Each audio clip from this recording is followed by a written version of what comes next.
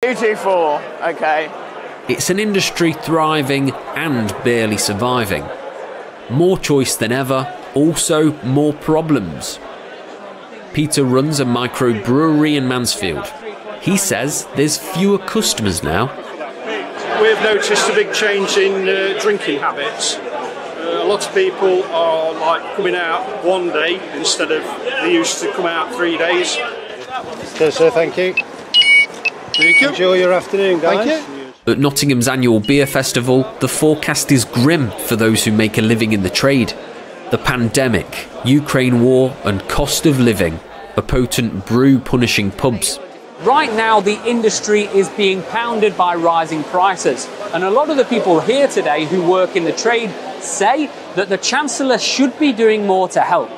In a couple of weeks, the Chancellor will review his economic plan and deliver the autumn statement.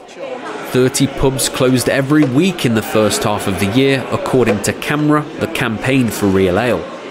There you go, sir. Enjoy. I will, thank you very much. Cheers. Cheers. Andrew is from the Nottingham branch. He's urging the government to cut taxes and revive the industry. I would suggest that he needs to desperately look at the VAT situation.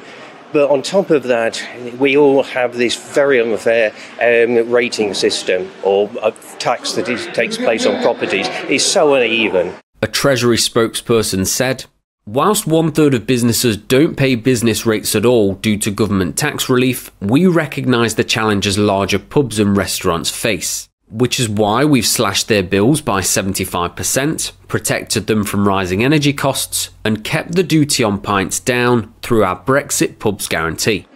In August, the Treasury introduced new rules. The stronger the alcohol, the higher the tax. It should favour people drinking pints in pubs. But Mila, who works behind the bar, says they need even more support. We're a very small pub, my dad's the landlord, and we rely a lot on the support of our locals and our regulars, but it's getting to the point where maybe that might not be enough anymore. It's a business built on flavour, in an economy leaving only a bad taste. Will Hollis, GB News in Nottingham.